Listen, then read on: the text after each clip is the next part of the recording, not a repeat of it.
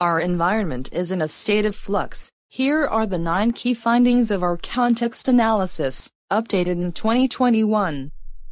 The technological revolution is influencing the way we operate, communicate and raise funds. It is also opening up new possibilities.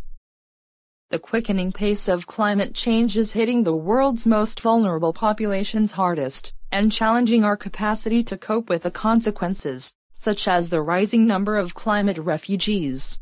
The radicalization of conflicts is heightening the vulnerability of civilian populations, and impeding the work of aid organizations.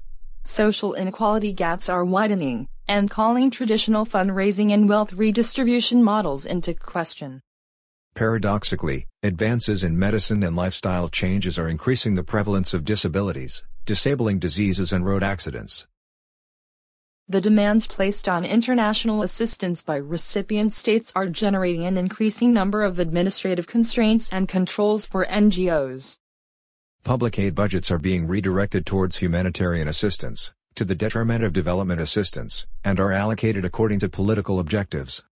The international aid and development sector is undergoing a major transformation, with the diversification of actors on the one hand and a desire on the part of donors to reduce their number on the other.